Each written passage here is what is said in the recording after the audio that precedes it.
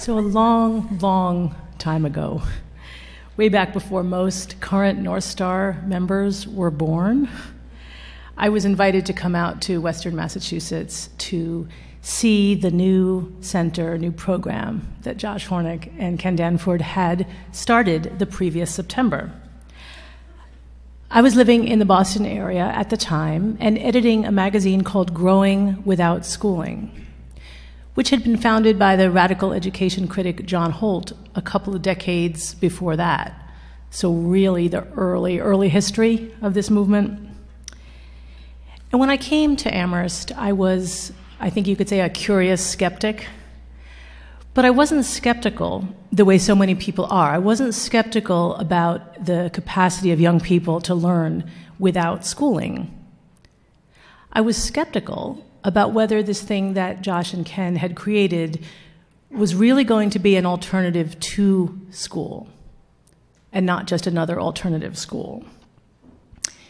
And I wondered whether the design and the structure of this new thing was going to be one of a kind, or something that could be replicated by others who wanted to make the same opportunities available to young people in other parts of the world. Because the idea of replicability had been a key part of John Holt's vision. And actually one of the many reasons that John Holt had ultimately turned his attention to growing without schooling, rather than alternative schools, was because he actually thought that that approach was more replicable. That it was actually easier to take kids out of school or never go to school in the first place than to go through all the trouble and sort of bureaucratic complexity of starting and maintaining a school. That to grow without schooling, one family could do it, and then another, and another, and another, and so the movement would grow. And then in 1991, when Grace Llewellyn first published her book, The Teenage Liberation Handbook, that essentially marked the beginning of the growth in young people, teenagers themselves, taking the initiative to leave school and take charge of their own learning. And there again, it worked the same way. One teenager could do it, and then another, and another, and another.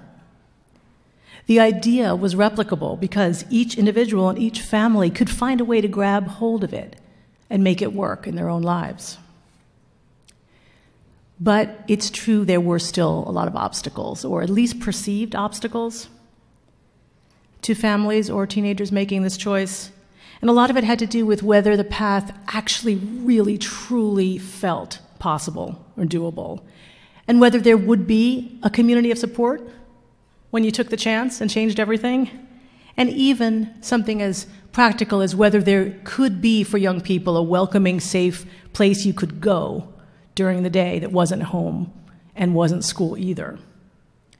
And so this is where North Star, then, as you know, called Pathfinder, came in at a really crucial time in the movement's growth, making growing without schooling possible for all kinds of families who later said, just plain said, that they would never have chosen it otherwise. So, of course, all of this was really exciting to me when I came out to visit in the spring of 1997. But again, I wanted to figure out whether what Josh and Ken were doing could be replicated by anyone else. Because if the answer was no, it would be a great thing they were doing, but it wouldn't necessarily mean much for the education as a whole. It would serve some people, but not potentially everyone. And by the end of my visit that day, I had concluded that yes, this could be replicated. It would be tough. I knew, maybe, figured, for others to have just that right combination of experience and skill and understanding and real leadership in that sense that you saw in the film, you know, in the sense of being willing to take a risk and try something new. But for me, the key thing was that it seemed in its design and structure and sort of basic underlying principles that the model could be replicated. And in that capacity lay some of the most exciting potential in education at that time. So as you know, it took several years for North Star to build and develop its own program before the organization could really turn focus to replication. But I think the capacity as I say, and the vision for replication was always there from the beginning. And I'm going to go so far as to say that I think in some ways we all felt that the real potential, the real success even of North Star wouldn't be fully achieved until we could see its capacity for replication put into practice, until others really did get the essence of what North Star was doing and figure out how to make that happen in their own communities. Joel Hammon and his colleagues at the Princeton Learning Cooperative were the first to take that possibility and make it real. And so we celebrate replication today by celebrating now the Princeton Learning Cooperative's courage, spirit, and tenacity. They've really gotten the mix right.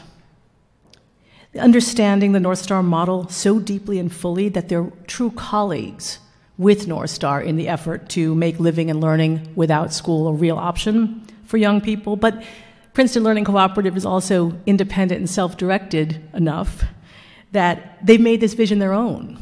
And they're not just parroting someone else's words or ideas, without thought. So for all of these reasons, we are celebrating the Princeton Learning Cooperative with our Self-Directed Learning Award today. So I'd like to call up Joel Hammon, the co-founder and co-director, to accept the award on behalf of the Princeton Learning Cooperative.